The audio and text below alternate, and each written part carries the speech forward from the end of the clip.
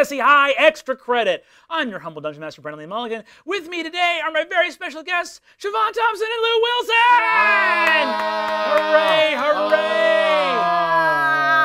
Oh, holy moly, gang. We're gonna start as we always do with a couple of plugs. Remember, guys, you're watching Dropout Live here on Twitch Monday and Friday. You got Drawfee. Wednesdays it's D20 with our live show going back to Elmville and the Bad Kids. That's coming September 25th, 7 p.m. Pacific time. Set your cows, light up them Apple Watches, scrawl and chisel on your giant stone calendars that are huge circles that tell you when the world's going to end, because the world's about to begin for the Bad Kids September 25th. Sophomore year, baby. Or something. Sophomore year. Sophomore year. Sophomore year. Subscribe to the Twitch channel to watch D20. Episodes 9 through 16 are available right now. I believe episode 17 will be available next week, or the new live show on demand. So if you want to see the stuff on demand. Again, how this all breaks down is everything we do that is D20 related goes to live on Dropout. So if you want it all and you want it now, you got to go to dropout.tv. You gotta. You gotta. If you Watch want the Unsleeping City. Yes, all of Unsleeping City is right there for you. If you want to check out the stuff we have on Twitch, you got to subscribe to our Twitch channel to get that VOD, that sweet, sweet VOD, and that'll be, we'll have all of Fantasy High available on Twitch. I believe starting next week, we'll have everything available. I could be wrong, but I believe that that's true. Follow the D20 YouTube channel for even more D20. Make sure to hit that bell, so like and subscribe. Follow the Ultimate D20 Experience on Dropout. And again, come back next Wednesday for our final talkback. Our final Fantasy High talkback will be next week, and then we're in the live show. I'm nervous. I'm nervous too. We're going back. Gang, holy smokes. We have just watched here on Twitch episodes 15 and 16. Some big ones, dude. Big, fat abs. We got some thick sods. Oh, dude, 2 C's on these apps, dude. Exactly. Thick apps. Maybe 3. Maybe 3, I'll tell you. Talk to me a little bit. Well, let's go in order. We'll do Family in Flames first. Great. Okay. Episode 15. We start in prison. There's an escape. The hangman grabs Bud Cubby. Yeah, we got them cubbies. Easily, I think the best returning, like the best, like, Oh yeah. of all the characters I expected to get us out of jail, the fact that it's the Cubbies Were those NPCs that you made up on the fly on the car? Fully improvised. Great. Fully improvised. They're unreal. so much fun. I love the Cubbies so much. They're so cute. They're so cute. They're tiny little anarcho-socialists. Yes. I mean, I think "Let's make bacon" is one of my favorite lines. It's of the first. delightful. With this motion, I'll never forget. Like it's cemented in my mind. All right, let's make bacon, and then like it was like yes. I was like, this is what D&D allows us to do. It's to save a family and then have them save us with guns and violence. Yes. From prison. True anti-state violence from a couple of... He had a lit Molotov cocktail in his postal worker's bag. Yes. It was lit the whole time. It was lit AF. Lit AF, exactly. I'm young. I don't know if you can tell, but we got a loco nut here. I'm pretty young. So after that, you guys go to the school. You begin to start to unhatch the mystery of everything. Mm-hmm. You guys get these papers. We discover that Adine is the Elven Oracle. Yes. That was wild. It was very wild and truly a surprise, which is ironic considering she is an oracle. Well, you gave the first Oracle a lot of guff. You gave a lot of guff about drowning in that ship, so maybe you being surprised by maybe that's just how it goes for oracles. You know, I think it's just like you get the visions when you get them, and sometimes they're not useful. Exactly. Sometimes you get a lottery ticket, and sometimes you just get like, oh, you are wearing a green shirt. Yeah. Well, I knew it. Yes, that was very gratifying, and also watching Brian Murphy crack because there were a lot of clues. Yes. Spoilers. I mean, look, why are you watching this if you haven't watched these episodes? I mean, don't you know just what to watch tell you. them. You just watch them. If you're dropping into this and you haven't, But this is like your fault. this is like the big this is spoiler. the big stuff. Yeah. So I had a lot of different clues around that Golden Horde was secretly Calvaxis, Emperor of the Red Waste. There were a couple little pathways to find that out. The most tedious and boring of which were cross-referencing the employee pay stubs with the like federal diversity initiative that listed the staff and faculty by species, where you could look at it, see that Golden Horde wasn't on the payroll information, look over and see that there was no Dragonborn working at the school, and there was one non-humanoid. And that within all of that, the fact that you could actually watch Murph crack that in real time. Yeah. You watch his face as he goes like, something's not adding up here. I was doing a terrible job behind the screen of just being like, no, they're about to figure it out, which is a true joy for me. Yeah, it's very fun to get to do an escape room in real time. I don't know. It's extremely gratifying. It's very, very fun. I mean, I looked at those pieces of paper and I saw nothing. I remember I was late. They were given to me for a second. I was like reading. I was like, whatever. Murph, take this shit and figure something. And look at that. That's a very Fabian Ridge I mean, dynamic, it very though. much was like, it was just like. Fabian's not going to look at those pieces of paper. Great. Now, where does my sword go? Like, it was like, I don't know. I'm not going to do the math. No. But of course, Murph was just in there, dude. I do remember like hearing off in the corner when he said like, whatever like that key phrase, whatever he said of like someone's missing or something like Golden that. Horde's not on here yet. Yeah, I think there was a discrepancy of numbers. Like there's one more person on. Yes, there was one. There was one more person on the staff than was on the payroll. Yes. So that was really interesting. There was also this was also the episode where we had the family in flames mechanic. Yeah. We had the roles for if terrible things were going to happen to your family or not. And we have here the two people that were the most on the spectrum because Fabian was the first out, no question. It was so crazy when everyone started talking about it. That blew my mind. Like, from like a character perspective, I was like, I'm sorry, what? Like, you just heard your parents are in jeopardy. Like, looking back on it, yes, makes sense that you questioned it. But I was like, a lot of people who were like, whoa, what do you think? I was like, no, like, our parents are in trouble. We know they don't. Let's get out of here. I was like, I have to save my mom and dad. It's so wild as a DM how many times your evil little plans are thwarted. And I would say that the more cliche a villain's plan is, obviously the more ways heroes will have to attempt to thwart it because it will be so familiar to them. So playing a villain that put a situation out of like, ha heroes, do what I say or I'll hurt the ones you love. That's like every movie ever, and it never works. So I was very prepared, like, I'm about to get whomped. They're going to do some crazy nonsense.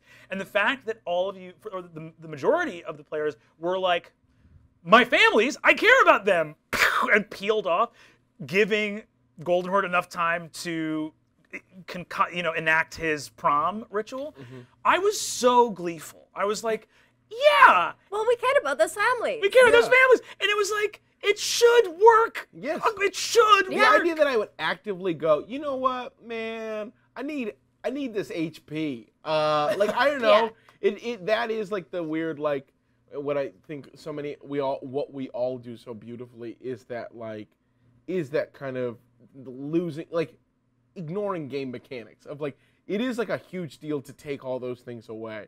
But it also is like, come on, what is the unreal logic hole you're threading through your character's life that they're like, in this moment, my parents, they'll probably be okay. I would say in most games of D&D, that thread hole is people having a visceral reaction to not letting a villain get what they want. But to, like, the credit of the... Yeah, if everybody's parents had died, the villain would have gotten what he wanted. Right, exactly. Well, it was, And also, like, with the exception of Adine, everybody had pretty good relationships with their parents. Yeah. I mean, the only reason that Adine chooses not to do it is because it's very clear that her parents have basically already abandoned her. Brutal. Yeah, I mean, Truly emotionally abandoned her maybe forever ago. Maybe forever ago. As and soon as he didn't pass the entrance exam into Hudol. Exactly. And speaking of which, so we have this mortifying thing with Adine and her family that we'll talk about also as it relates to the scene that happens afterwards in 116. But we have you going with Rudolfo, the magical whip driver. Yes. That name, courtesy of Allie Beardsley. What's up, Allie? Rudolfo. But as you guys head off to go do that stuff, it was heartbreaking to realize, like, oh, Adine doesn't have anyone to fight for. And like you giving your roles to, I believe it was to Allie's family, right? Mm-hmm.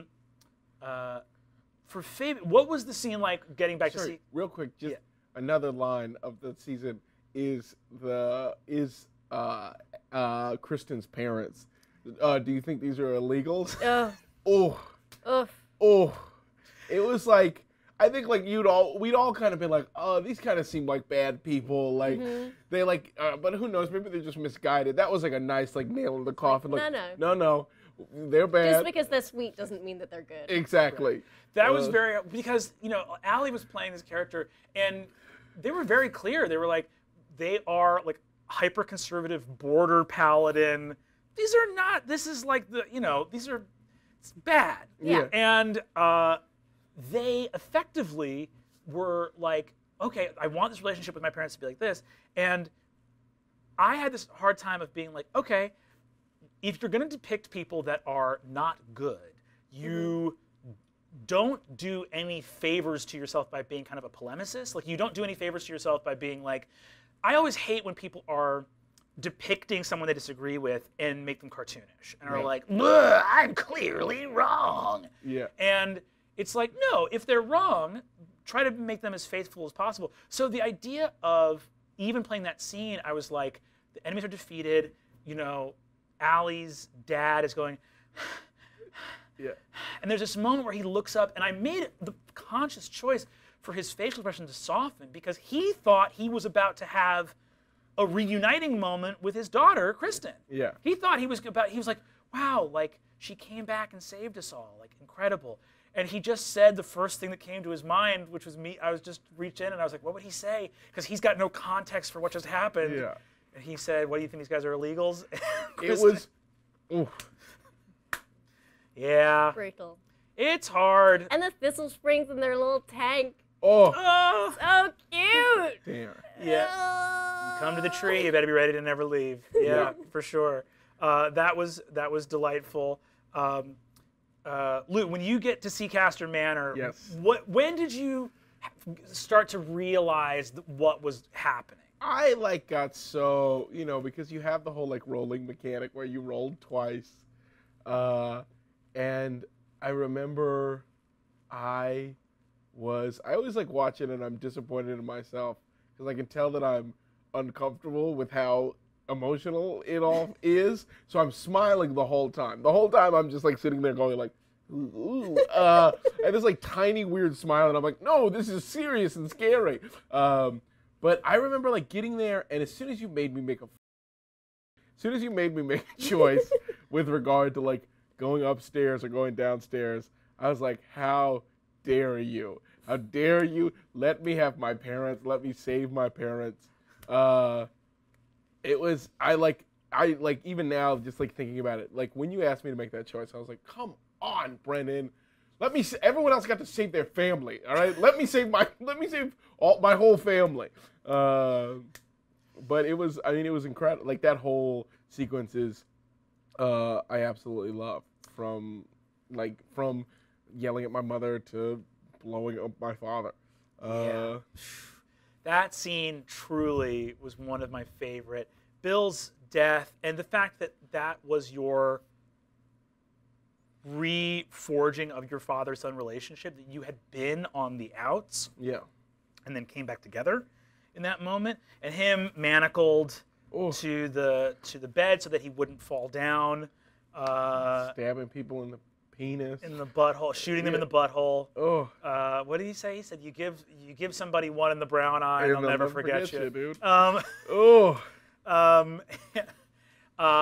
then when you plunged the sword of the Seacasters into his heart, I can't.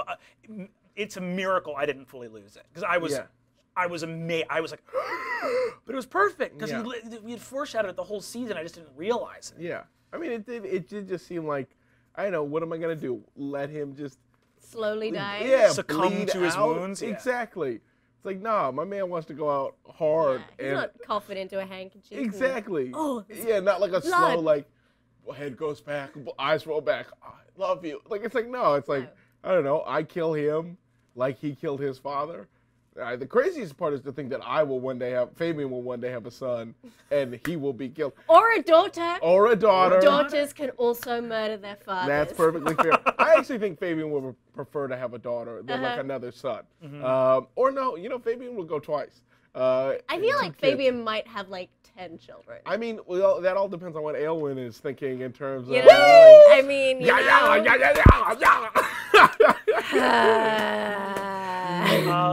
we get to the prompocalypse, where we see the return of Calvaxis. What did you guys think seeing the battle set at first? Were you guys like, Brennan's got something else up his sleeve? A little bit, just because like we'd fought other students and want them. Yeah. And it just felt like there had to be more, and especially since I think at that point we had figured out that it was Calvaxis. Like, there's got to be more to this guy, and we knew about Calvaxis, we knew about Golden Horde. And then they got the crown on them both. They beheld the glittering treasure. Bada bing, bada boom. Putting that mini on the table was one of the most fun things I've ever done in my life. What a perfectly gorgeous mini. It was unreal. And like so big. Yeah. Like, it was like, it like felt like the kind of such a thing. macro. Yeah. It's like when you're playing with like toys and you like, somebody's like, well, I brought my toy. It's a very different toy and it doesn't fit. It's like adding an action figure to a Lego set. Yeah. And it's like, okay, this is a whole new level. All right. This doesn't fit. I don't feel like I can defeat this. Yeah, it was truly wonderful when that mini came out. Yeah, minis even. Shout out to Rick Perry and to Nate Villarreal, our lead minis painter. Yeah, They're so good. Incredible. So we also in that episode have the incredible Jawbone Adine scene. Yeah. Ooh. Ugh. That was so delightful. We had this sort of panic attack mechanic for the character. Yeah. That had been set up for a long time, and it was a way of like, having a hero of the story be someone who has a mental illness, as a way of like including and representing that as being something that is just a part of people's lives and something that does not in any way inhibit you from being heroic. And especially when you're in high school. Yeah, 'Cause absolutely. that's when all of that stuff like peaks, I feel like. Absolutely. And you don't have the toolbox to deal with it yet. Yeah. And especially what the sort of point of that scene was, which is especially if some of that toolbox is medication that you need present parental guidance and initiative to prescribe for you. Yeah. So that was Jawbone is maybe I have so many favorite NPCs from Fantasy High. If I could be one, if I had to live my life as one of them, it would probably be Jawbone. Well, Jawbone actively helps people. Yeah. And has seen some shit and has gone through it and has gotten out the other side and is using his knowledge for good in a way that he doesn't need to. No. He could be very damaged and hurt, and no one could blame him for not trying to help. But and also I think it was a favorite little moral of mine that he was just someone who needed a break, which I think is the case for a tremendous amount of people in society and in the world, in America certainly, of like, hey, I'm at this nightclub selling drugs. I have lycanthropy. I don't have health care. My situation's very bad. I'm in a fragile space. My living situation's probably not great. And it's just you guys being like, we're going to recommend you for a job at our school. And it's like, wow, that one lucky break let me kind of, I don't know. I think that a political and moral belief in luck is necessary for being a good person in this world, where so much is controlled by factors outside of your conscious influence. But yeah, that moment where he's like, "Has your parent?" And I think there's a great artist on Tumblr called Grey Cola who did a beautiful illustration of that scene of like, he just says, you're like running from the dragon, you have like dragon fear, and he's like, have you had panic attacks all the time?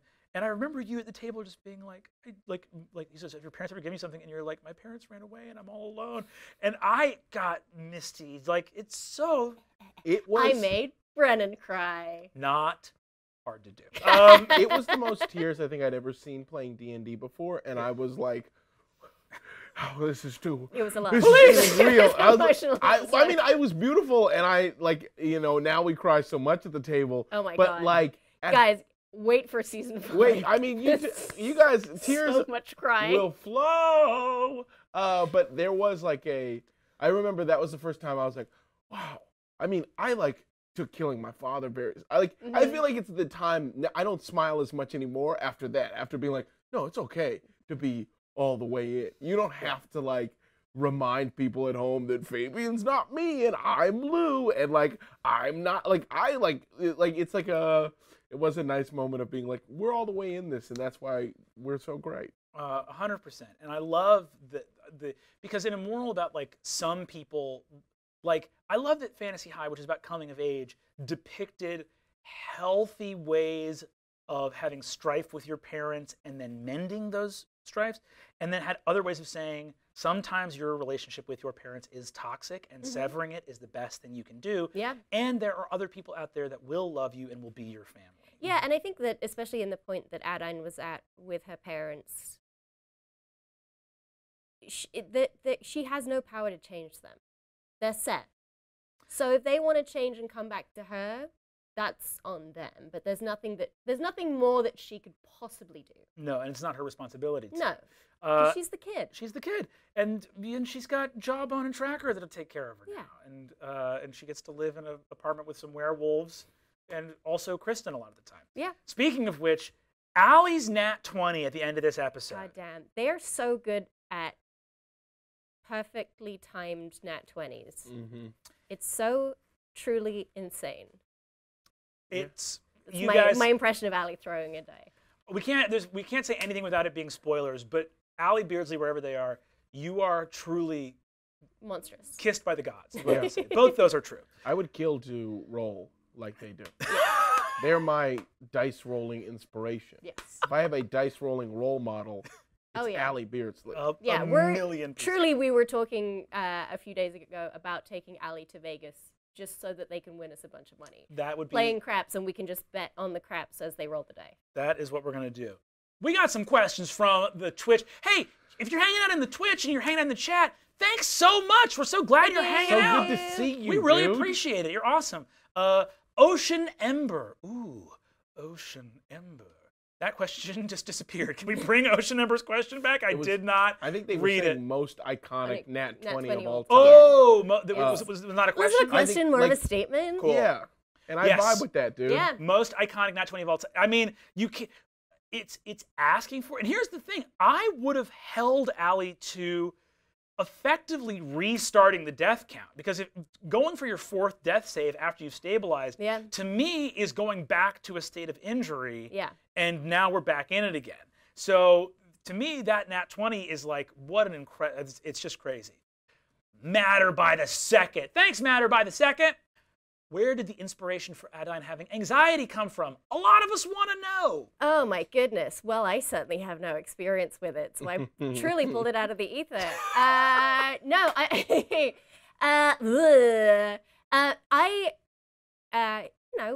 As many of us have my issues with mental illness. I had a really bad time in school with depression and anxiety, to the point where I dropped out of high school for a year. Mm-hmm. It was bad. I had a bad time. I recently got diagnosed with ADD, which is probably where pretty much all of those problems came from. I went to like pretty high stress, high pressure schools, and I just could not physically do the work. Yeah. And I'm dyslexic as well, and I just got and that got diagnosed really late, and I just got so much like, you're so clever and articulate and good at talking in class, and you have all of these good points, and then you don't do your homework. I don't know what to do with you. What a disappointment. And if you hear that you're a disappointment enough times, then you're going to think that you're a disappointment. And I think that in playing Adine, I kind of got to reclaim that a little bit. I'm very grateful for her. For that I got to sort of replay those. I got to replay those roles, you know? Yeah. I love that. I think that's wonderful to explore those things in D&D, because it is like it's a wonderful piece of inclusion. It's a wonderful place to explore those issues in this like heroic context. Yeah, and people have panic attacks, you know? That's a real thing. People have normal, good, healthy lives and also are anxious. Yeah. And I don't think that it makes Adine any less heroic, and I think in many ways it makes her more heroic, that she's doing all of these other things, and also is constantly in terrified fear. Yeah. Which, you know, I mean, anxiety isn't a constant state of terrified fear, but it's just so there, present below the surface, and it's almost about like how much weight is on that seesaw of like, oh, one thing can tip me over. Yeah. Instead of, for most people, it's like, maybe 10 things will flip you over. Yes, for sure. Just that balance is off. And like I said, you know, she's 14, 15. Yeah. You don't necessarily have the toolbox then to be able to deal with that stuff, to be like, this is my body, this is like, I can control this, I can take a moment of calm. Yeah. Most of you are like, oh no, this thing has taken over my body and I have no way to stop it from destroying me. Yeah. No, I completely agree. Yeah. I had a panic attack earlier this summer, and I'm sure a lot of people in the... It's so fun. It's great. It's great when you're like, you know, something is happening to my body and mind, and let's just hold on. Let's just ride this out and see what happens. Chan Free, thank you, Chan Free. I know we are all wondering, what would have happened if Allie didn't roll that natural 20? Chan Free, you know who was asking that question as ferociously as possible in their own mind during that exact moment? Me! I was the one who was wondering that. The honest answer was, at that point, Fabian had Adine on the back of the hangman. I was about to reach into her coat and try and pull out a health potion, which wouldn't have worked. Which would not have worked, yeah. Right, because it was too valuable for yeah, it's too valuable, so I don't know what... I would have just been driving around avoiding dying. Probably would have been escaping from the dragon, and I think in all likelihood, what would have happened would have been like Fabian trying to escape. As horrifying as this is, there's a very real potential for a total party kill, which would not have been necessarily a very satisfying story, but there is a certain point at which you have to go, okay, the dice have spoken. This is what's going on. There's also a potential that I might have found some other way. If Fabian had gotten far enough out of town, for example, or like found the the Thistle Spring tank, the issue would have probably been that we would have taken the combat off of the prom board and just into Theater of the Mind, which would have been kind of wild. Yeah. But that was basically, it depended on Fabian surviving. That's the answer to your question.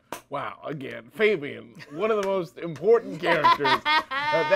That's like so weird to hear. I don't know. I don't think I ever would have thought to leave, though. I think I would have just been like driving around in circles, trying to figure out how to like get my friends up. There would have been a healer somewhere. I mean, we're on a campus of an adventuring academy. There's healers, there's wizards. For sure. Like, and I think had Jawbone already run in by that point? I think he was in the mouth at that point. He was in the mouth to keep him from using the breath weapon or something. Yes, keep him from biting people. That's right. So maybe Jawbone would have run out and done something. It was looking bad. M. Riley 16. Thanks, M. Riley.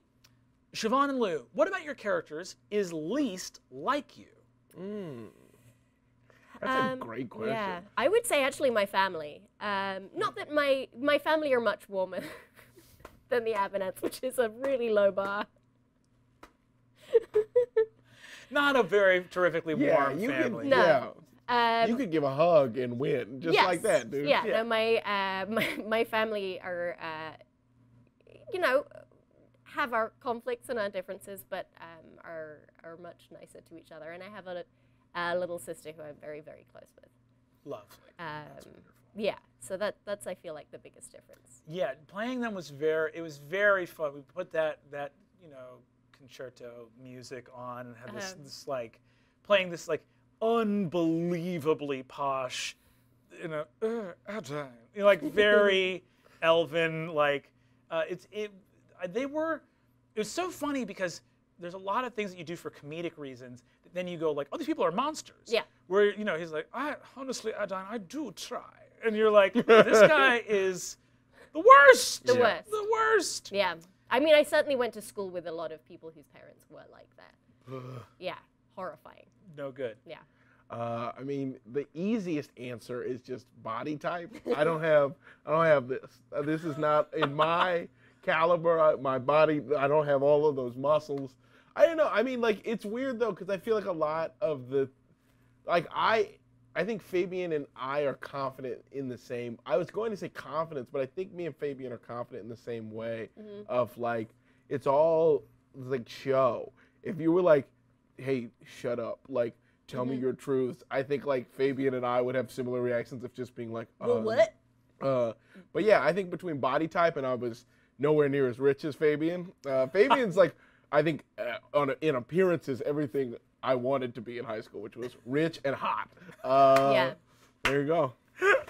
That's the part. Oh yeah, the rich kids. Yeah, I was the rich hot kid, dude. Yeah. Oh yeah, these are our two. You were the rich kids. That's right. That's absolutely right. I love that. And I love it was very funny too because you did have like a nouveau riche versus like old money attitude, which is very, very funny. Geek Act 2625 asks, would you consider doing a Dimension 20 campaign or side quest with a strong female protagonist crossover or similar setting? My webcomic. Well, I'll tell you what, before I did that, I would finish strong female protagonist. To everyone that reads the webcomic and is waiting for an update, myself and Molly have been incredibly busy. I've been working at CollegeHumor doing Dimension 20. Molly's been writing for Disney shows and killing it and releasing books. Go out and buy Molly's The Witch Boy series. It's incredible. So we are very sorry that we have not gotten a chance to return back to SFP. We are going to. It's just about finding that mystical, magical window of time where that can happen. That being said, I would love to do an SFP crossover. I would love to do.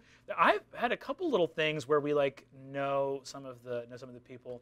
I don't want to say nothing, but if anyone here has ever heard of Starstruck, written by my mom, Elaine Lee, that's name drop. Name drop. Go check out Starstruck, incredible, groundbreaking, revolutionary graphic novel series by Elaine Lee and Michael Kaluta. That's always struck me as like, oh, if I could ever like play a sci-fi tabletop game, if not in Dimension 20, then somewhere, somehow, that would be cool as hell. Unigoat JJ, thanks Unigoat JJ, German for one goat. What? Absolutely incorrect. No, I'm doing a reference to an ancient SNL thing where Jimmy Fallon says Unimog, German for one. That's not. From the dawn of time, when Tina Fey and Jimmy Fallon were co-anchoring Weekend Update. 1999. What was/is the deal with that one student that stayed in the gymnasium throughout the whole fight? Oh yeah, the one that's eating the food the whole time. Yeah, I'm glad you asked. Maybe he could have healed us. Yeah, what if he had just had a 6-level mass healing word? Absolutely. That student was secretly the Elven Oracle. She never died. She was hidden. Wow. That's how I found out. All right. That's how I found out. Yeah. Okay. No, that's demoted. No, some things are just as they appear. There's no secret mystery to who that student was. That student's name was Gem Peppercorn. Gem? Gem Peppercorn, Jem, Gem Peppercorn, and they are a type of earth elemental that only eats once a year, and they have to get all the food in 20 minutes for the whole year. There you go. There you go. Are you satisfied with that answer? That's canon. Are you? Canon. Canon. Bard in the yard. Bard in the yard. Bard in the yard. Get in the dang house. Come inside, Come inside. There's 30 to 50 hogs out in that Exactly. yard. Get in here. Get in there. Thanks, Bard in the yard. Brendad, Siobhan, and Lou. What was the first D? People call me Brendad. Yeah, That's it's what cute. That is. Yeah. We got it. We got it. Yeah, did you not get it? I'm trying to help. We got it. We We're all smart. got it, dude. Woof. What was the first D&D adventure you played, and how have you evolved the most as a player/DM to what we're seeing now? My first, I think that it's actually the same campaign setting because we're both playing with Brennan That is in not true. Ariel. I mean, yours it's not is- my first. yours That's my is- first with Brennan. Oh. So yeah, we were playing a 3.5 campaign for a long time that we just changed over to 5e because every time we went back, we only play now every 2 or 3 months, and every time we would dip back into 3.5, we'd be like, what is this? What are these things Yeah. mean? What is this grapple? Will save stuff? I don't Fortitude, remember. reflex. That game is me, Emily, Murph, Zach, and then a couple of our buddies, Travis Halwig and John Wolfe. And I play a ranger. I play Half-elven. half-elven ranger called Rhiannon the Giddy.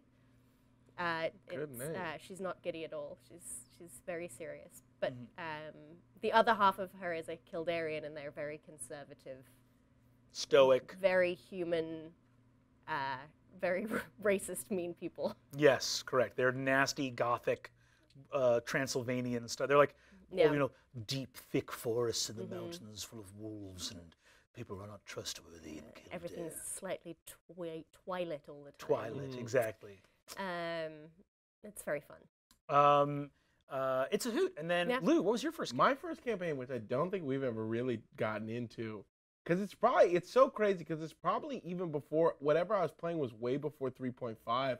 I played, my elementary school was very, like, new agey and hippie, and there, once a year, they had these things called options, which was essentially like an activity that was offered up by a community member, whether it be student or parent, to, like, give to the, like, kids of the school. And so I took a D&D option when I was in 5th grade. Oh, wow. So in 5th grade, I played D&D. And I know I played some kind of fighter. I didn't have, like, powers. But I played some kind of fighter. And I tell you, I've changed, evolved immensely, because what I do 100% remember is that in my very first D&D session, we were, like, showing up in a town, and I asked if, I remember some bad stuff happened, and I hid in a barrel, and then once the bad stuff passed, I got out of the barrel, and I asked the DM if I could get a job. And I got a job at a bakery.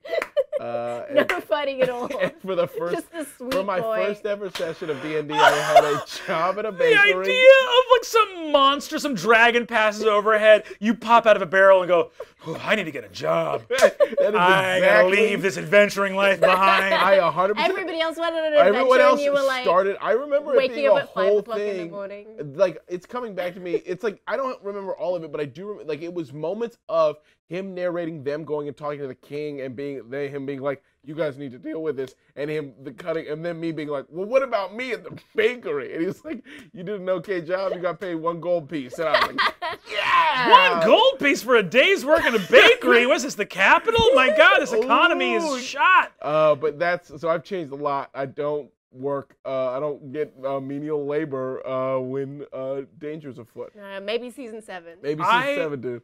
I honestly would die to play that. If you just split the time evenly between people, so it's like, okay, we're with the other 5 people for 25 minutes, and then we cut over for 5 minutes, and we're like, an order's just come in. A woman wants 8 raisin cinnamon loaves, and she wants them by tonight, and you don't have the ingredients. Roll for yeast proof.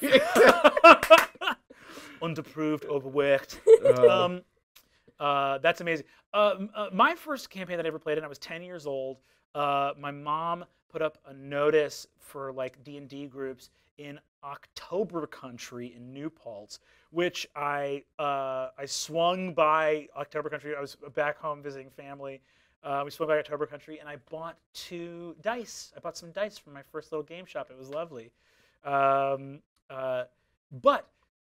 I put up a notice there to my mom when I was 10 years old, and I went and played with a bunch of these very generous with their time, like 20-somethings, who were willing to like take in a kid who wanted to learn, which was very kind, very kind of them to do. Teach the children how to learn to play. Teach children how to learn to play.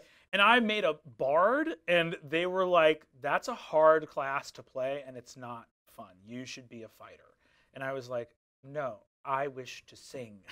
And I wrote a bunch of songs and rhymes, and I was like making up stuff. And I remember I immediately did a thing that I have always done when I'm not careful that makes people mad, which was like read into things too much, and it makes DMs mad if you do it and they don't want you to. So there were like fire giants around. I was a first level character in a thing with fire giants.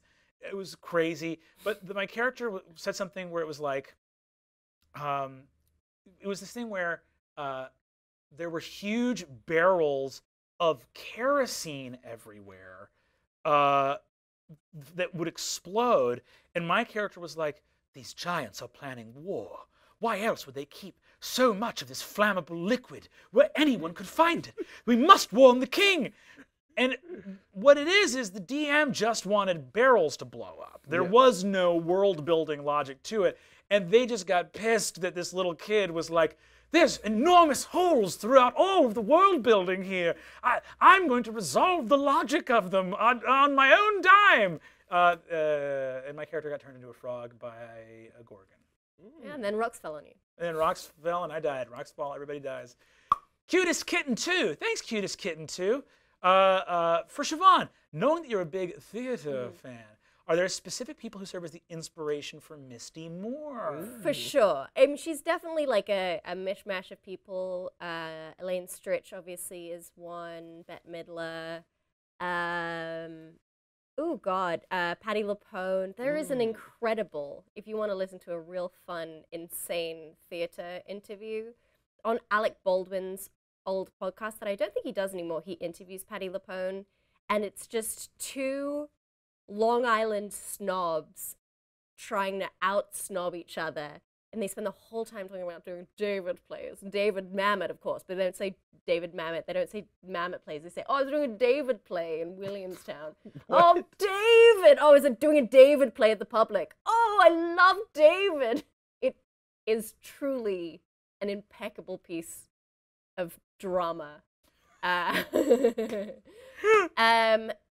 And yeah, I mean, there's so many incredible old Broadway legends.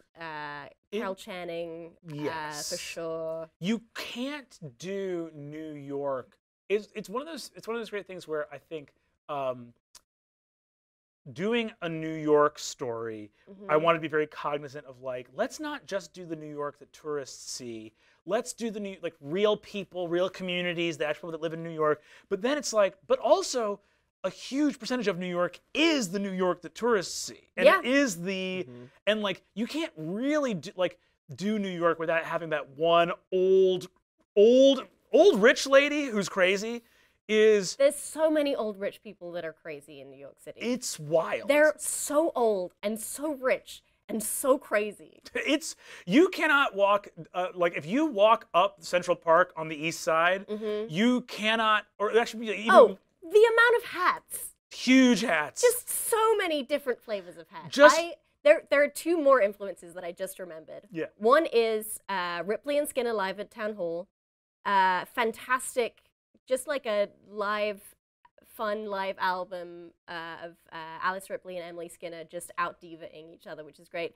And then when I worked at ABC Kitchen in New York City, there were these 3 women that would come in who were just sort of doing Liza Minnelli impressions, it felt like. And they would wear these fabulous hats. And just there was a lot of this. Yeah. Ooh. Doing that naturally takes, I feel like, just years of training. Truly. You just have to be like, no, No, I know that my body doesn't want to do this, No. and everyone is looking at me and is confused, but this is who I am. Beautiful. Bring me water, bring me bread. Da, da, da. Yeah, just an exhausting amount of being on at all times. Constantly. I love it. Kiffy Arts. Thanks, Kiffy Arts. If Fabian had chosen to go after Bill Seacaster first instead of his mother, what would have happened to his mother? In fact, what would have happened to Bill? I'm going to answer this in two parts. The first part is, in no world does Fabian go after Bill before he goes after his mother. Yeah. Yeah, not under any circumstances. Yeah. It would have been the largest betrayal of character ever. There are certain things as because a lot of people, people love to ask what if questions about campaigns. Like, what would you have done if this? And it is funny because I do advocate a lot for improvisation and being like, you got to roll with the punches. The PCs are going to do things you'd never anticipate. That's true, but something that doesn't get said sometimes is there are also things that I've been doing this for long enough that I can just bank on. Yeah. Fabian's going to get his mom, right? Even that there's a thing that like bounced around the internet of me talking about someone being like, how did you know that Adine was going to get a magic book? And I was like, because you mentioned there's a magic book. Who's not going to get? Gotta steal that magic book. Gotta steal that magic book. Gotta steal that magic book. In terms of what would have happened story-wise, in the logic of the world, is that Hilariel would be dead. They would have busted into. And the then pond. you would be dead because your dad would have killed you for going 100% after him Yeah. instead of your mom. So Cathilda would be dead, and Hilariel's sensory deprivation egg would have been smashed. Cathilda, your real mother. Exactly. My actual provider. Yes. Yeah, actual provider. Right, sir, Kippers. That's the question. Asan M. Bryant 1. Thank you, Asan M. Bryant 1. Question for Lou. Fabian has some things in common with his father, but it's also quite different. How do you picture Fabian as a mature adult? Great question. I mean, I think like it feels like maybe even more muted Bill Seacaster of like you still have this like adventurous spirit, but how actively that is enacted, I think is like you just wouldn't see it as much. He would still have all the veracity and confidence and that he had as a younger man, but in terms of like the actions and choices that he makes, I think they would be more reasonable and thoughtful with regard to those that he loves. It's like a second-gen Kennedy. Exactly. Bill Seacaster is the bootlegger, and then you went to a good school and exactly. I might run for office or be head. Yeah. I do feel like Fabian would be like high up if like this were our world. Fabian would run a company, but not because he like earned it, but because he just got like somebody put there. asked him to. I feel exactly, like. But he's still it's like you just seem so confident. But he still like crushes it, you know. Right, it's like, right. He didn't earn it, but he's still good at it. Yeah. Well, that's the funniest thing too is I feel like you see this a lot. Like I used to weirdly, I was thinking about it because we were talking about old rich ladies in New York. I used to do catering there, and I remember going to these like catering at parties where there'd be big benefits, and you would see these couples that would be like old captain of industry men who were like kind of like pug-faced and all like, you know, like a robber baron type. Like, I made my fortune by murdering the poor. And then you would see their beautiful, like, trophy wives, for lack of a better term. It's not it's a term that I'm not a fan of, but you know what I mean? They would be like the beautiful woman on their arm that they had married. It's I mean, that's how they're treating them. Right, exactly.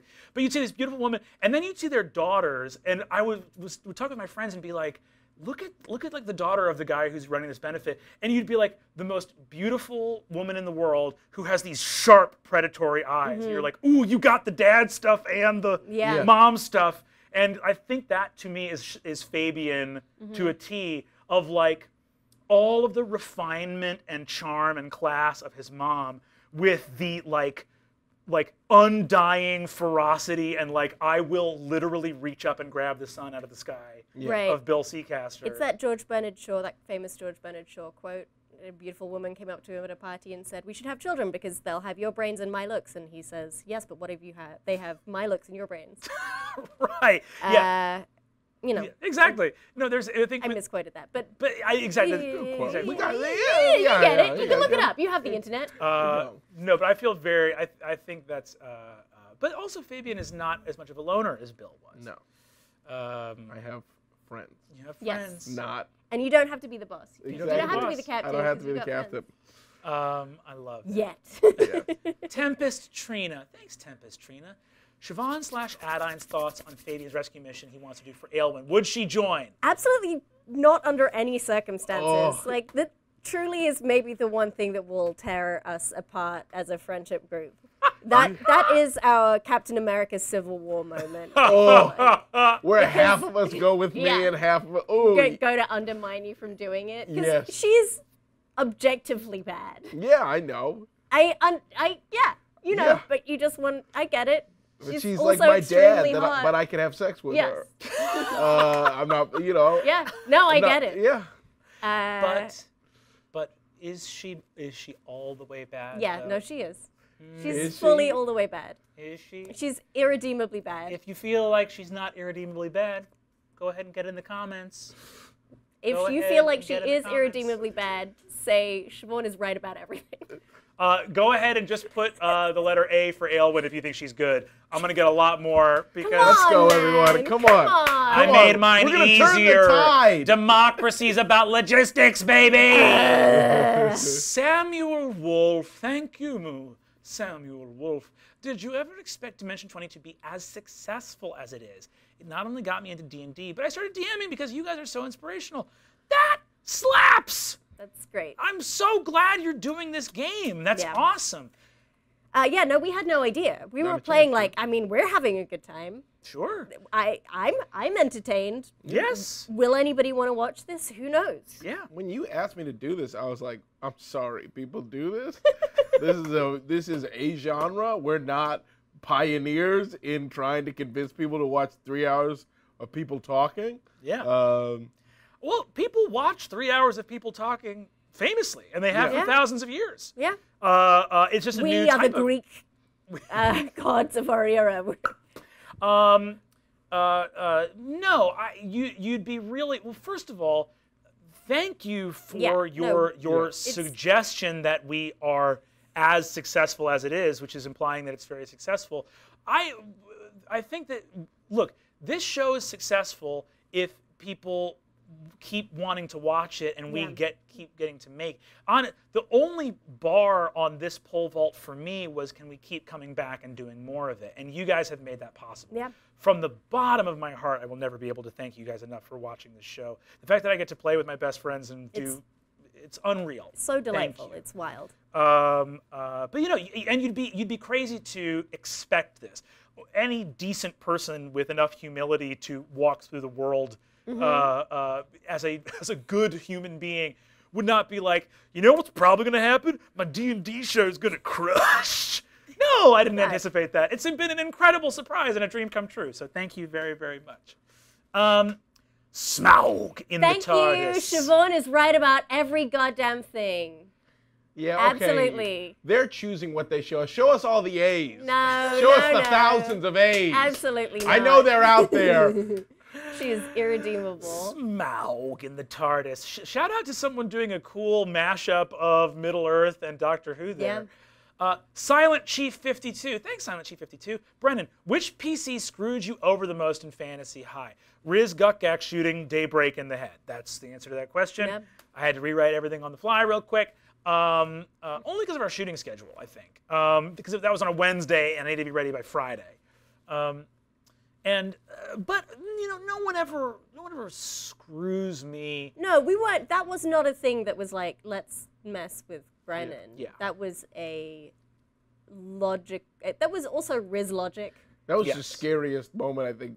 Easily, people getting shot in this series was always intense. Yes. That one was crazy because it was also like this thing of like all of us being like, "Oh, come on, Riz, we don't really have to." And he was like, "No, I point a gun at the back of this unconscious Teacher's head. man's head, and I pull the trigger." Yeah, 100%, 100%. True. Of all the PCs, yeah, Riz just going full Punisher was wild. Pro Joseph, thanks, Pro Joseph. Hey, that's a big old A from Pro Joseph. Who There There you go, knows Pro the truth. Joseph. Only one of those counts though, so you can keep typing him. to disqualify that ballot. Nerdy Nerd 52. Thanks, Nerdy Nerd 52. What's the most difficult part of character creation? The I maths. wouldn't know. The math is the hardest part of character creation. The math is the hardest part. Oh, yeah, adding all those things. I think it's like, for me, it's like coming up with amazing ideas. Yeah. Picturing them, how they work with regard to other people's ideas. Right, yeah, finding a character that's going to be fun for me to play, that has a specific enough game that everybody gets it immediately, but not so specific a game that it gets tired very quickly. Yes. Yeah. I know from my perspective as a DM that when you guys submit multiple ideas for characters, the thing that's guiding me the most is often, does this character illuminate a part of the setting that I want to have illuminated? And do they, through their emotionality and personality, hit on themes that are going to be in the story? Like if you're trying to tell a dark, twisted story, and someone's like, I'm playing a funny, happy-go-lucky, you can kind of go like, ooh, like as a DM, I'm looking for which one is going to cast the most light on the setting, and then also kind of, you know, I know what the amusement park is like, so which of your characters is going to have the most fun on these rides? Right. You know? Yeah, for Fantasy High, I came in very strong. Like, I have this idea. I don't have any other ideas. Everybody else can figure out their stuff around me because this is the idea that I have. And for the Unsleeping City, the other idea that I had, that I came in with, was like a East Village crust punk rogue. Yeah. Which I think would also have been very fun to play, but there was a space in that group for a bard. Yes. Like, I think it made, like, either of those characters being equally fun to play, you go with, like, what is the dynamic of this group? And as a perfect example of that, the rogue, I was like, oh, Siobhan would have a lot of fun playing that rogue character. Between two equal choices, the rogue character is illuminating a part of the city halfway between Pete and Cugrash. Right. And Misty is illuminating a part of the setting that if she's not present in the campaign, will go unnoticed. We'll never go to Broadway. We'll never see that performance art side of this, or that performance side of the city, and that'll be a bummer. We will like miss out on that. And I think that when you're DMing or making characters at home, I think that even as a PC, when you're doing character creation, looking around and being like, my brother ran this awesome pirate campaign, and during character creation, nobody was making a pirate, and I was like, well, damn, I'm not going to let my brother make this campaign and have nobody be a pirate. Yeah. So I think you can, if you're making PCs, look at the story that your DM's excited to tell, and I think you can go like, oh, we're doing like a weird, like, you know, haunted fairy tales setting. No one's being like a big bad wolf or like a wolf hunter lumberjack. I gotta be that. No one's being a weird Pied Piper bard. Well, how are we going to do fairy tales and not do, you know? So there's that element of like... We should do a fairy tales one. That's fun. I would love to play Jack and the Beanstalk. Jack and the Beanstalk? I'm claiming it now before Allie has a chance. This might be season 7. And I would be I'd be Rip Van Winkle. No, what's the Too late, Cannon. Rip Van Winkle. You're asleep the whole campaign. Sorry, dude. Bummer, man. You own this. Your mistake. Only you did this. Only. Oh, Rumpelstiltskin? Well, did you say Rumpelstiltskin or did you say Rip Van Winkle? You sleepy. You. What if I slept the whole time? The whole time. And woke up last We're going to cut over. Rick Perry's going to make your beard a little longer. Your beard's going to get incrementally longer session after session. And I'm going to play Rumpelstiltskin. Guess my name. Oh, my God. Hot Liquid Jello. Thanks, Hot Liquid Jello. # question for Brennan. What's a philosophical query you want to explore in a TTRPG but have not yet had the chance? Thanks, Hot Liquid Jello. Thoughtful. There are so many great philosophical queries to explore. Everything for me always comes back to axiology and ethics in particular. Trolley game? I feel like we haven't done a trolley game. We haven't done a trolley game. I feel like we have not. There is an element to.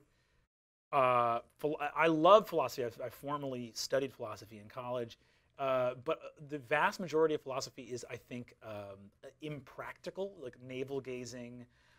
There's a lot of metaphysics and epistemology that, while it's like extremely fascinating on an academic level, is not as immediately useful as ethics. And I think if you look at the current state of the world, you would be hard pressed to not say that we are in a moral crisis where straight up our ability to make ethical, utilitarian decisions that benefit the most people has not kept up as fast as our advancements in other spheres of human thought, like technology and various other academic studies. It's a bummer, and there's a lot of reasons for that. Yeah, if you work in tech, please study ethics. That's important. Right, ethics is truly important, and the fact that we are grappling with all these huge global issues that require advanced ethical consideration and thought is really significant and important. So I love including ethics in TTRPGs, and in fact, you can't play a game that's about choice making and getting involved in narrative and characters without having those. In terms of queries that are important, look, I think that Fantasy High was a lot about coming of age, which has its and about identity, which has a lot of ethical attachments to it. I think Unsleeping City is very obviously about duality. It's really interesting that in old versions of D&D, there are tons of campaigns centered around law versus chaos rather than good versus evil in terms of the alignment spectrum. And to me, a lot of the setup for the Unsleeping City is almost about, and I don't want to give any, I don't think this is a spoiler to say this, but when I was designing the setting after these guys had made their PCs, so designing it around their PCs, I was sort of like, wouldn't it be interesting to do a setting that had an active threat of evil in it, but that our good guys were split along a really intense law versus chaos spectrum. And I think that the disagreements between Kingston and Pete, and even the various sides of the table, are kind of affiliated on law to chaos. Right, it's a true spectrum on that table, which is very fun. Which is really, really fun, because you have people like Pete and Misty that are clearly beings of dream energy, which kind of stands in for chaos. And then you have people of the waking world that is very clearly the law side of things. What I love about that, too, also is that law in that setting is very, cool. Kingston's a cool character. Yeah. And depictions of... It's very rare to have a lawful character that's also cool. Exactly. And to me, as someone who I certainly identify lawful in my life, it's the stuffy rules-focused paladin is not what law is about. Right. To have the stuffy rules-focused paladin to be a hot dummy. Right. To be a hot dummy is great. Zach is so good at playing hot dummies. He really is. I think I might play a hot dummy next. Who knows? Oh, yes, dude. Who knows? Jump out of your comfort zone. Right? But yeah, in my head, law is not about in this setting. As like a PC, not Yeah. not like Yeah. you. Hey, this is a great stream. I'll see everyone later. Yeah, but the idea of having a lawful character where law, it means harmony, community, and things like cooperation and coordination is what is meant by law. It's very fun to me. So to answer your question, God, there's so many. Maybe I'll do one on the trolley problem. Maybe I'll do one on. How many angels can dance on the head of a pin? Yes. Real quick, what is a? Because somebody asked it, and I have the same question. What is a trolley game? Whoa. Okay. Ooh. So here's the deal. Are we about to spend the last 15 minutes of this talk? Okay. You're on a trolley. It's unstoppable. You can go left or right. Left, there's one person. Right, there's 4 people. You're going to kill either one person or 4 people. I now know the trolley game, yes. But you know the person who's one person. You don't know the people who's 4 people. Really? That's another step. There's many different steps. I heard it.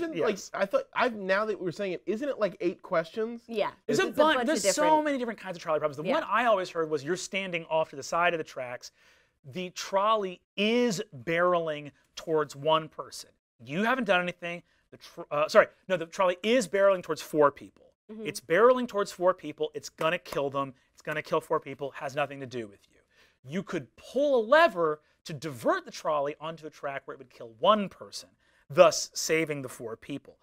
but you would have pulled the lever condemning that person to die. For me, the obvious answer is save the 4 people, kill the 1 person. You got to do it. But it's about whether, it's basically, that version of the trolley problem is about whether inaction counts as action.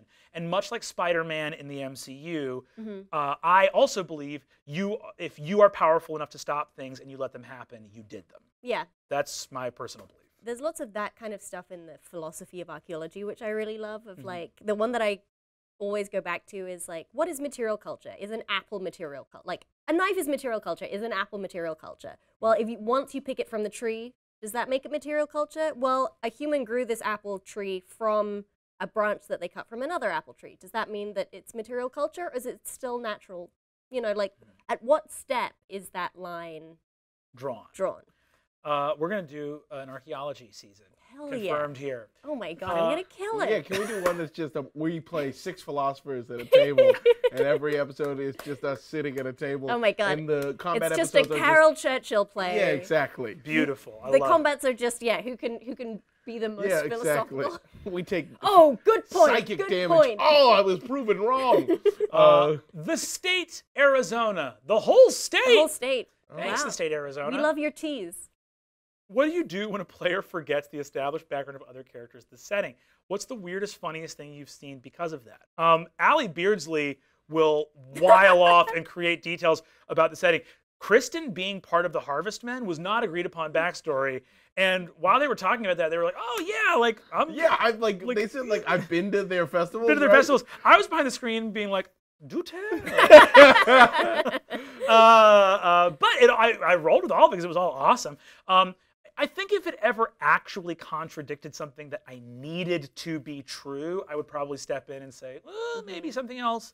But that hasn't come up yet. There was definitely a moment in the Unsleeping City, which is a spoiler, which I'm gonna... Not a spoiler. This episode's already happened. Oh yeah, great. It's been out. That in the first episode, I think I, as a bit, said, "Oh, you can take the train, but you can take the L train to you have to go past Canarsie. It's a whole thing."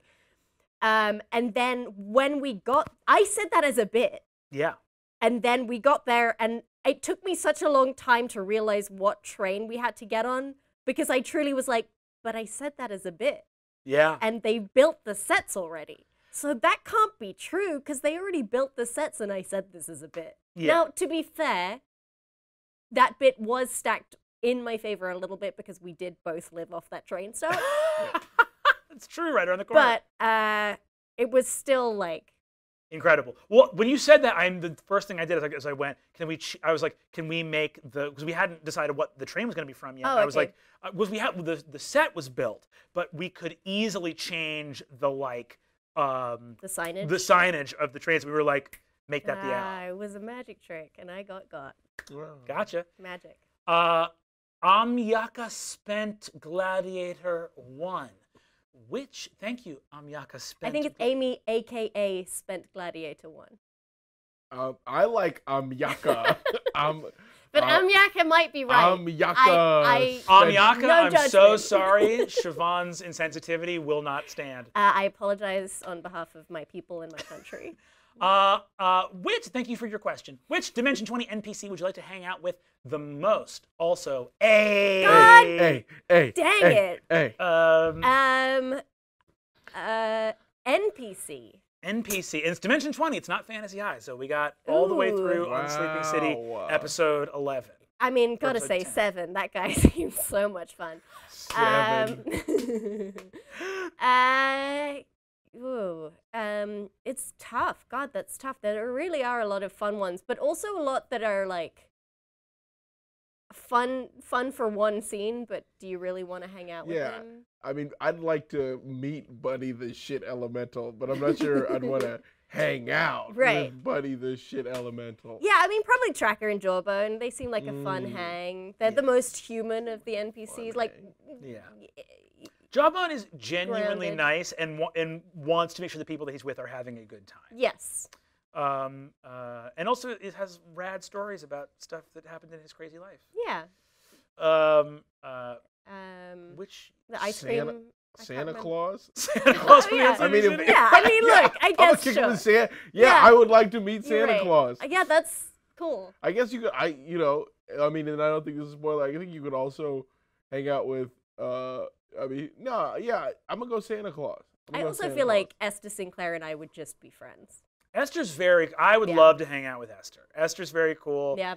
If I hung out with Esther, she might teach me magic, which would be rad. That would be That also would be extremely cool. very rad. Alejandro, same reason. Would love to hang with Alejandro. Nerdy Dragon Cat. Thanks, Nerdy Dragon Cat. Since Tracker is also a cleric, what kind of form would her spirit guardians take? Also, would the philosophy students, professors be able to interact with them? Yes. Tracker is a priestess of the moon. She worships the moon. So her spirit guardians would probably, if I were going to come up with something off the top of my dome, probably be... Stevie Nicks. What's that? Stevie Nicks. It's just a bunch of Stevie Nicks. It's Stevie Nicks cloning herself like multiple man from the X-Men. Just potentially thousands of Stevie Nickses. Like the white-winged dove. That or like cool ancestral primal like Celtic werewolf. Like I'm thinking like painted werewolves with like cool woad colors and like, torques and like spears like with wrapped copper on them and stuff. That's very dope. Stelaka1. Thank you, Stelaka1. Did you always plan on having the musical being a big part of the Unsleeping City setting before Misty was created? That's a great question. I present a pretty volcanic campaign setting to my PCs because I want to incorporate as much of their character choices as possible baked into the fabric of the world around them. So I don't start designing battle sets for these seasons until after I know who the main 6 PCs are going to be. Yeah, I mean, all we get is, hey, it's magical high school. It's magical underground in New York City. For season 5, there was like slightly more. You know, that's spoilers. We won't go into that. But you know, it's like there's a lot of material that like is cooked up after the fact. Because it's also the kind of thing where I don't want to be like, hey, I've like mapped out all the different gods and pantheons of this, and then nobody's proficient in religion and no one's playing a cleric or paladin. Right. And then you're like, ooh, I wasted a bunch of time. Puddle-O, is this Puddle-O Crumbs? No? Puddle-O Crumbs! Hi, first of all, thanks, Puddle-O Crumbs. Oh my God. Hi, I just started my sophomore year as of 3 days ago. What would be Fabian and Adine's advice? Oh my What goodness. is yours? Oh, my heart. Wait, Puddle of Crumbs. Everyone else stop talking in the chat. Is this sophomore year of high school or college? No one else chat. Just Puddle of Crumbs answer the question if it's college or high school. It's gotta be high school, right? It's gotta be high school. Potentially, I think so, right?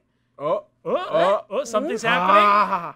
High school. Thank you, Puddle of Crumbs. All right, everyone can resume chatting. First of all, go to bed. Don't care. Stay up all night. Have fun with your friends. That's truly my advice. High school doesn't matter. All of the advice that you get of like high school matters is incorrect. Follow your passion. Read a lot and have a good time. I don't know. It sounds like terrible advice, but truly I think that the schooling system is bad, and if you have a thing that you're passionate about, follow that passion because it's your life and you have to live it for the rest of your life. Fabian's advice is, get out there and make friends. You may show up to school with one expectation of the person you're going to be, but the people that you open yourself up to and meet can drastically alter and change that for the better. Yeah. My advice, dude, you gotta get that GPA way up, dude. Colleges are important. Start studying for the SAT right now. Get a tutor. Get a tutor. Are you with the Princeton Review? You're not ready. You're not ready. That's it. No. I don't know. I think 100% resonate with what Siobhan is saying. Of like, this is the begin. Your life is your life, and you have to live it. So do what you want. Yeah. I would say the exact same thing. I, in my adult life, have never been asked for no one has ever asked to see my college degree, what my grades were. Anybody who's an adult who still knows what their SAT scores are and tells people about them sucks. 1640. All I got a right. 1640. Yeah. Okay. Good. 1640? I got a 1640. That's really good. I was back in the think- days when it was capped out at 1600. Yeah, 1640 out of Yeah, 2400. went to a Italy. completely different schooling system, and I did okay. I would say to you, Puddle of Crumbs, I never went to high school, so I don't have any advice about high school or what happens there. And in fact, high schoolers scared me when I was high school age, and they still do. What I would say, I have been very clear and upfront about my cowardice from day one. What I would say to you is this: I think that at the age you are at right now, which is what your sophomore year, you're like 15, 16? 15, 16. That was the age that I started working at Wayfinder, which was my LARP summer camp. I started writing a lot of LARPs, and I've always had role-playing be a big part of my life. I was so badly bullied in school that I got taken out of school, and I homeschooled for 4 years, from the age of 10 to 14. I had a hard time, and it was a situation where I spent a good part of my early adolescence believing that I would not have friends or sort of do stuff in my life. I thought I would maybe like write novels in a shack in the woods, and my brother would bring meals to me, and that would be my life. I'm not really exaggerating too much. You do live in a shack in the woods. I do live in a still, shack so in the woods. But I like- will say there's something, I mean, this is a sad and heartfelt and powerful thing that you're discussing, but the idea of a 15-year-old child being like, yes, one day I will have a shack and my brother will bring meals to me in my shack. So the shack thing didn't happen. I went to this summer camp and I started working there, and role-playing through Dungeons and Dragons, through LARPing, through all these sort of tools, imparted a lesson that I wish was like a mandatory lesson for people, and I think is a gift that role-playing can teach you, which is something that the struggle of being a teenager is about moving from childhood, where you are just being authentically, like a 5-year-old just has the personality that erupts from within them and it's out in the world. And then you get to an age of self-awareness where all of a sudden you get the mental ability to self-critique. And you move from being someone being cared for by your parents to inching towards autonomy and agency. And you start to enter all these profound questions about the world, your place in it, and your identity, who you are going to be. The gift that role-playing gave me when I was very sad and not in a good place was this understanding that identity is fluid and that you get to choose who you want to be. And that becomes really clear when you're like, I'm a dwarven paladin named Burzo. And the thing to take from that is that's obviously fantastical, but you get to choose if you're brave or not brave. You get to choose if you care or don't care. And so I think it's not necessarily about high school as the academic institution, which is whatever. It's just that high school is an extension of your life, and the people there present opportunities for you to be the person you want to be, to enter into relationships and friendships with integrity and honor and compassion, and try as much as you can to forge your adult self. That I didn't know it at the time, but that's the work of being a teenager, is you're making decisions and forming the ruts and grooves of the paths of your brain into who you want to be. Also, like, fail as much as you can at as many things as you can, because failure will only teach you who you are and how to be better. Like, I think that you're taught to fear failure so much, but failure is not the same thing as losing. It's wild how much the teenagers that I have known in my life fear failure and reprisal when you are truly at a period of your life where the risks for experimentation are potentially less than they will ever be. The thing that I finally learned when I started working in restaurants that I did not learn all the way through school is that it's not the failure that matters, it's how you deal with it that counts. Yeah. And often you can not only salvage a situation by how you deal with that failure, but you can make it 10 times better. And I wish that I had learned that in school, and I did not. Yeah, absolutely. Because I had bad teachers who were on my vendetta list and I will one day murder. So Puddle of Crumbs, go forward into life, and don't be afraid of failure. Experimentation is there. This is an age in your life when you get to decide so many exciting things about who you want to be and what your life can look like. Experiment, fail, rise up again, dust yourself off. And we are speaking with authority because we are Dungeons and Dragons players from the internet. So everything we say should be taken as pure gospel. We know everything don't we're listen to talking your parents. about. We're your parents now. And just so the record, for everyone who's keeping track at home, I spoke incorrectly.